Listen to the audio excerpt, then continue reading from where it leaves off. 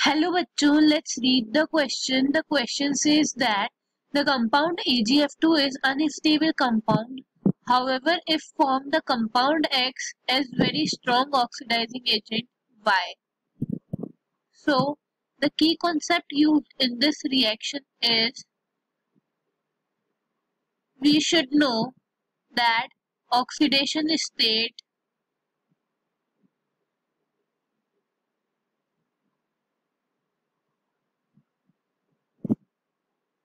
plus 2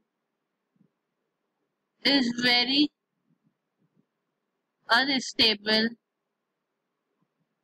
for Ag. क्या होता है कि जब भी Ag प्लस 2 स्टेट में होता है तो वो काफी ज्यादा अनस्टेबल होता है, तो इसकी टेंडेंसी होती है कि ये जल्दी से जल्दी एक इलेक्ट्रॉन को लूज करके एक इलेक्ट्रॉन को गेन करके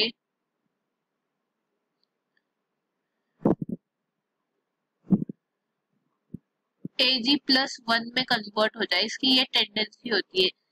ऐसे कंपाउंड्स बनते नहीं है जिसमें सिल्वर की जो ऑक्सीडेशन स्टेट हो वो +2 हो, लेकिन अगर बन भी गए लाइक AgF2 तो ये अनस्टेबल होता है और इनकी टेंडेंसी होती है कि जल्दी से जल्दी Ag+1 में कन्वर्ट हुए। तो ये खुद क्या होते हैं, इनकी टेंडेंसी है कि खुद जल्दी से जल्दी रिड्यूस होकर +1 स्टेट में आ जाए। तो फॉर दिस ये रिड्यूस हो रहे हैं तो किसी को ऑक्सीडाइज होना पड़ेगा। तो ये जो होते हैं ये एक इलेक्ट्रॉन गेन तभी करेंगे जब ये कोई लॉस करेगा। दैट इज व्हाई ये एक्ट करते हैं वेरी स्ट्रॉन्ग ऑक्सीडाइजिंग एजेंट की तरह। ऑक्सीडाइजिंग एजेंट क्या होता है, जब खुद तो क्या हो रहा हो रिड्यूस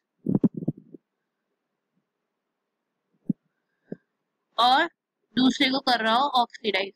जब दूसरा ऑक्सीडाइज होगा वो एक इलेक्ट्रॉन को लूज करेगा, तभी वो इलेक्ट्रॉन को गेन कर +1 में आ सकेगा, क्योंकि +2 क्या है, unstable. So this is the explanation why the AgF2 act as a strong oxidizing agent when formed. Hope you understood it well. Best of luck.